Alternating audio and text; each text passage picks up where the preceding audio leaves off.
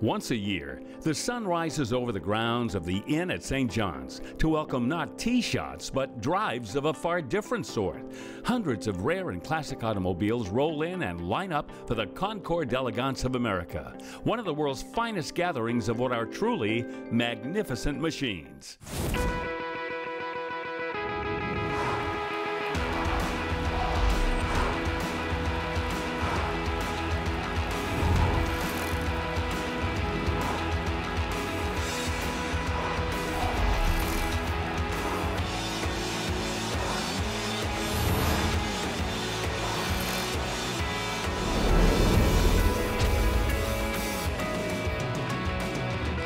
Hello and welcome to TopCoat's Magnificent Machines, coming to you from Concours d'Elegance of America in Plymouth, Michigan.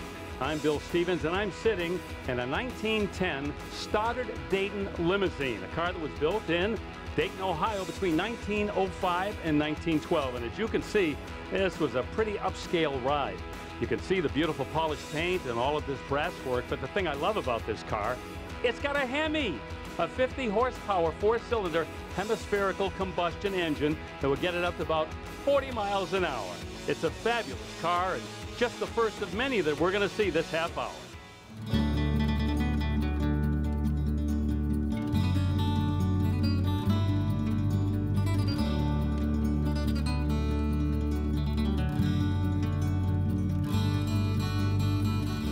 When you mention the name Rolls-Royce to the younger generation, they probably picture rappers cruising South Beach on a Saturday night. However, the history of the Rolls-Royce goes back over 100 years. This is a 1920 Rolls-Royce Silver Ghost owned by Simon White. What a history on this car. She's quite a rare car. She has quite a history. She's a British Silver Ghost, and she's one of the famous three that came over and was used to replicate for the Rolls-Royce Springfield. And this Rolls has had several different bodies on it over the years. This is her fourth body. First body was a sedan, then it went to a Tourer, and then I believe it went to an FR Woods Landaulet body, and then today you see the torpedo body. Tell us about this little mini display on the ground next to the car. This is exactly what you would have gotten from the factory when you took delivery. I'm told if you want to buy one complete, it's $17,000. Thank heavens for eBay, because it didn't come with a kit.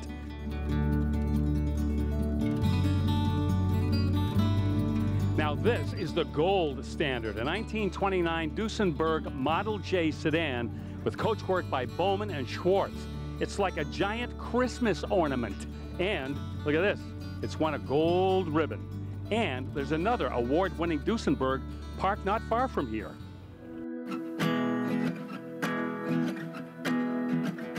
Well, if Rob and Jeannie Hilarious look like they're very proud, I can tell you why. They own this 1933 Duesenberg SJ convertible Berline with body by Murphy. That's a long name, Rob. Can you kind of explain what each one of those terms means? Duesenberg didn't build their own bodies. All bodies were coach built. This one happens to be built by Murphy in Pasadena, California. Convertible Berline is different than a convertible sedan in that it has a divider window. The Duesenberg brothers were self-taught engineers. When E.L. Cord came in, he wanted to build the best of everything car, and he kind of gave him a clean slate to do so.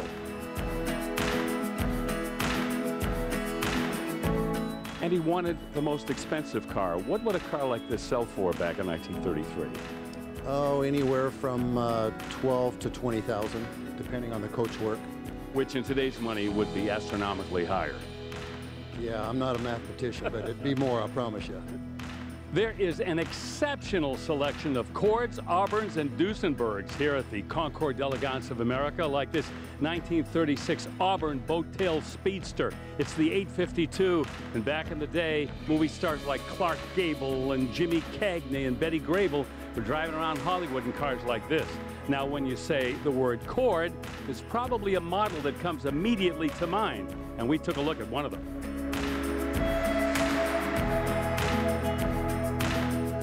Even though the Cord automobile was not built for many years, it left an indelible print in the automotive world. This 1937 Cord 812 SC Cabriolet is owned by this man, Dennis Carlson, and it's quite a story about what you found out about this car after you bought it. Well, I purchased it at auction, and it said it came from a California collection. And all of a sudden the title shows up, and it came from the Peterson Museum. And then I later found that Robert Peterson took it to Pebble Beach, and I think it was 2002, and won the second highest award there. So that was sort of a surprise that came in the bucket. You told me a remarkable thing about the paint job on this car. The paint, I do as a hobby a lot of car restoration work. And this thing came, and it turned out it was acrylic enamel, and I would have never on earth. But the paint job is 30 years old. It turns out acrylic enamel is incredibly tough, terribly hard to buff up to bring to a shine, but when you do 30 years, this thing looks like it was painted last month. REO, are you familiar with that term? Well, in automotive history, it refers to a gentleman who was quite a pioneer, Ransom E. Olds.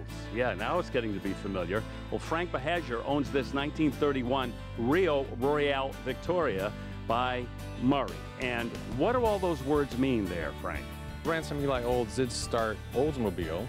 That was the first car company. He eventually bought by General Motors, and eventually once he left the car company, started his own. Obviously using his initials for the car company itself. Rio would produce the chassis with the engine, and once you would take it to Murray, again, sky's the limit on what your options would be. You know, when you talk about Cadillac, Packards, Duesenbergs, you know, Auburns and Cords, Rio is in that category. It's not, it's that car company that talked about but not often seen. But, you know, when you do see one, it is a pleasure. Coming up next on TopCoat's Magnificent Machines, Concours USA goes Italian with a roster full of rarities. We'll be back in a moment.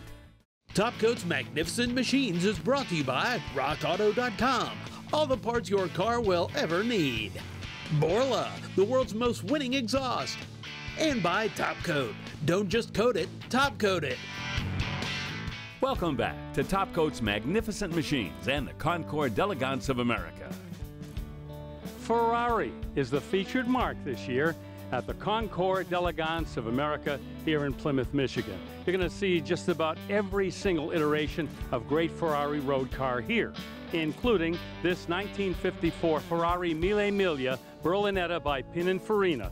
When this car was restored, curiously enough, they consulted Chuck Jordan, one of the styling chiefs at General Motors at the time, to make sure that they got the color red right. And speaking of GM and Ferraris, wait till you see this next one. All right, work with me here. If you drive a Corvette, this man's name may be familiar. For 35 years, he was the engineering manager at GM on the Corvette project. However, Tom Hill, he's now the caretaker for this 1967 Ferrari Nart Spider. What a history on this car. This is a great car, yes. They built 10 of these cars. They realized the American customers liked open-top cars, or spiders, as the Italians would refer to them. So they commissioned 25 of these cars to be built. This was the 9th of actually only 10 cars that got built. And the reason there were only 10 cars is they were too expensive. The 275, when they came out, was the first time Ferrari built a car with a transaxle. So they moved the transmission to the trunk, if you would. That transaxle changed everything for Ferrari, and they basically have done that ever since. What do you think a car like this might be worth today, if you want to give us just a range? Well, we would probably not cash your check for $30 million. $30 million.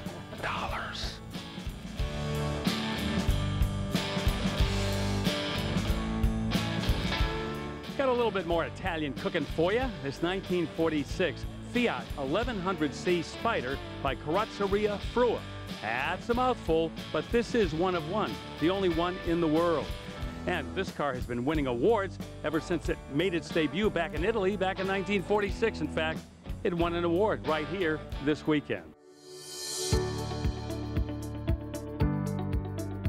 Well, you may be surprised to know that this is a Hudson. Not just any Hudson, this is a 1955 Hudson Italia. And Bruce Grenager is here with me and the car, and tell us about the styling of this car. Where did this come from? Well, Hudson wanted a halo car, so they sent Hudson jets over to Carrozzeria in Italy, in Milan, and said, do something special with it, and obviously they did. They just took the old jet body off, that went in the scrap, and they built this, and obviously it attracts attention, which is exactly what they wanted to do. Exactly. However, they didn't build many of these, did they? They built 25. 25, and any idea how many of these may be left in the whole world? 20, they believe. What led to the demise of this car? The demise came because this was shortly before Hudson merged with Nash, and Nash didn't like it, so that was pretty much the end.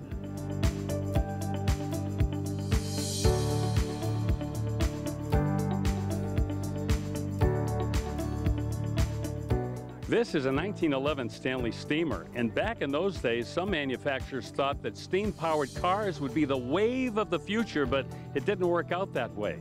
Let's set the clock ahead to 1963. The Chrysler turbine car, again a unique power plant that Chrysler thought may be the way cars would be built heading into the future. And Brandt Rosenbusch is with FCA, who owns the car, and things didn't turn out the way they thought, did they? No, it really didn't come to fruition at the end of the project. And what ultimately led to the demise of the turbine car? Well, again, it just didn't have the efficiency. The mileage was no better than a standard engine, but the problem was really the cost to manufacture the engine. This engine, I heard, is about $35,000 to $50,000 in 1963 for one engine, so it just cost prohibitive. Out of those 54, any idea how many are left? There are 9 left. The corporation owns 2 of them. 2 are in private hands. The rest are in museums around the country, so people do have an opportunity to still see them.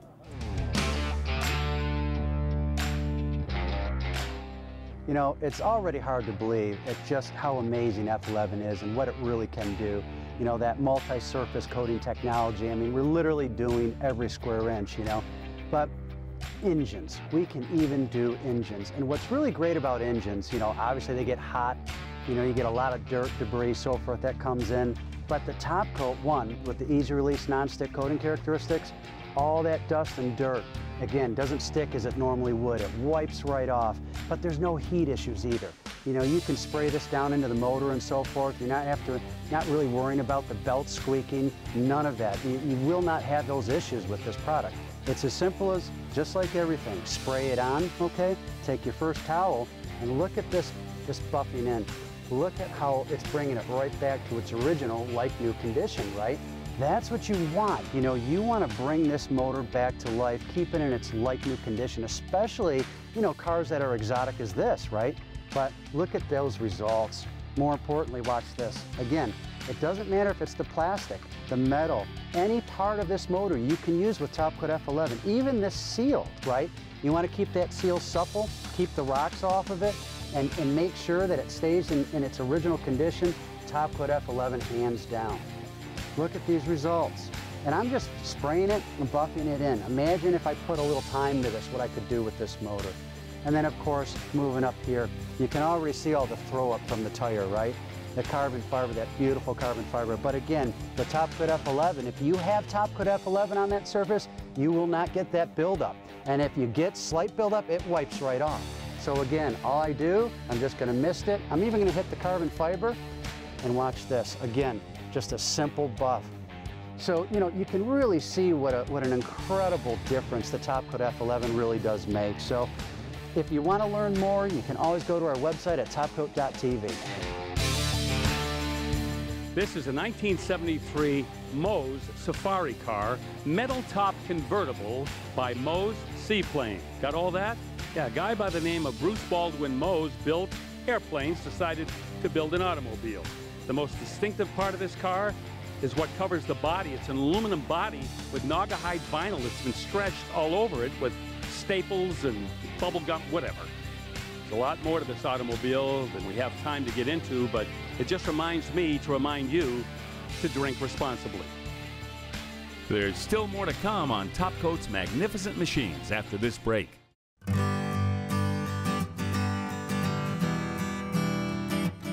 Welcome back to TopCoat's Magnificent Machines, coming to you from the Concours d'Elegance of America in Plymouth, Michigan. This is a high-end half dozen. Look at these Cadillacs from the 1930s owned by John Grendike. These cars, as the saying goes, look better than they look new. And there's a 1957 Cadillac here that is stopping people dead in their tracks.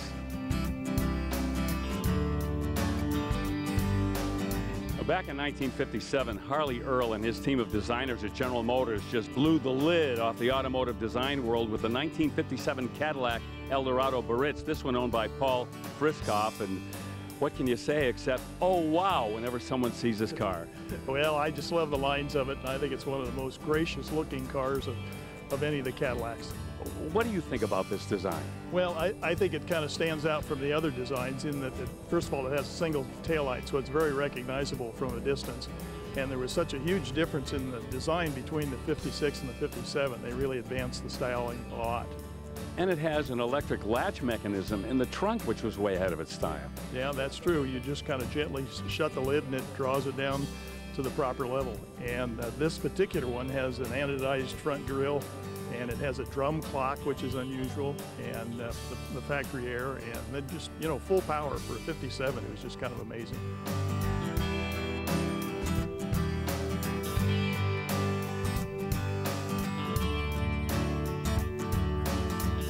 I am standing between Barton and Cindy Close, the owners of this fabulous 1953 Buick Skylark, the 50th anniversary car.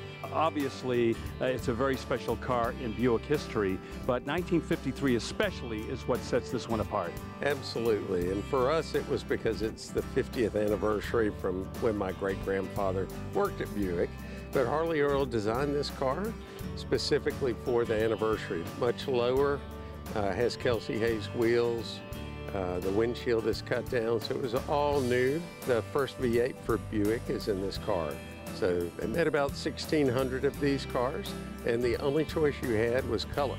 They were $5,000, and they were exactly alike other than the color. What's the restoration history on this Buick? So this car is very original. We decided to do a frame-off restoration rotisserie about 3 years ago, so it is just finished. I bet you haven't seen one of these before. This is a stainless steel bodied 1960 Ford Thunderbird.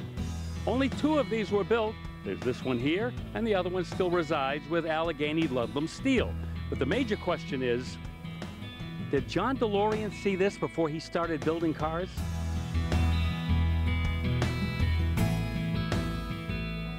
Well, back in the 1950s, America was just learning what a sports car was. The 1953 Corvette, the 55 Thunderbird, but this 1950 Muntz Jet hardtop convertible beat both of those cars to the punch. It's owned by Dave Hands. This is a pretty early car in the production, isn't it? This is serial number 102, which is the second one made out of a total production of 198. And you changed the color of the car. Why? Well, the color of the car, the way I found it, there was hardly any paint, so I didn't know. One of the colors advertised as being an option for the Muntz Jet was Tahitian red. And so this is our interpretation of what Tahitian red might have been. The model designation is hardtop convertible, so I assume the top comes off. It does, with persuasion. It was made out of angle iron and chicken wire. I think it will take 2 very enthusiastic, large people to remove the top. We'll be right back with more on TopCoat's Magnificent Machines. TopCoat's Magnificent Machines is brought to you by Magic Creeper, the most versatile creeper ever. Custom Auto Sound, the originator of classic car OEM fit radio since 1977. And by TopCoat, the best coatings in the world. Welcome back to TopCoat's Magnificent Machines, coming to you from the Concours d'Elegance of America in Plymouth, Michigan. And we've showed you some pretty high-end blue chip classics so far on the show, but now this is what heaven really looks like to a drag racing guy like me. I'm with David Gutierrez. He's on the car selection committee for the race car classes, and this is really heaven for anybody who loves drag racing, Dave. Yes, it is. We actually set up this class to pay homage to the legends of drag racing. These were the original monsters of the Midway back in 65, 66, 67, long before the funny cars came about. This was it. The people came to see these cars. Well, this is probably impossible for you to answer, but do you have a particular favorite of all these? Well, I think the one that I saw first, probably as a favorite, was probably Ohio George Montgomery car, which is here courtesy of the Henry Ford Museum. And it's probably one of the most significant vehicles here in terms of seniority. Race seniority and accomplishments, Ohio George did it all, and we're really blessed to have his car here. From four-wheel racing to two-wheel racing on this 1925 Henderson motorcycle, one of the largest and fastest motorcycles of its age. 28 horsepower out of a four-cylinder engine, 1,300 cc's, and a motorcycle that began its life as a police motorcycle, and then it was converted to a board racer, and then it raced on the dry lakes in speed runs, and it's still being raced today in vintage events. It looks pretty good for a motorcycle this old. Time now for TopCoat's Top Pick. This 1909 Rolls-Royce Silver Ghost, chassis number 1203, features brilliant bodywork thanks to a silver finish, polished aluminum, and nickel plating. But what makes it a real standout is that it was salvaged from a British scrapyard in 1946. Well, we hope you've enjoyed seeing all of the incredible classic cars here at the Concours d'Elegance of America in Plymouth, Michigan. We've shown you cars that represent the first 120 years of the automobile, and maybe this represents the future, the brand new mid-engine C8 Corvette, and someday we may feature this on a future episode of TopCoat's Magnificent Machines. I'm Bill Stevens. Hope to see you next year.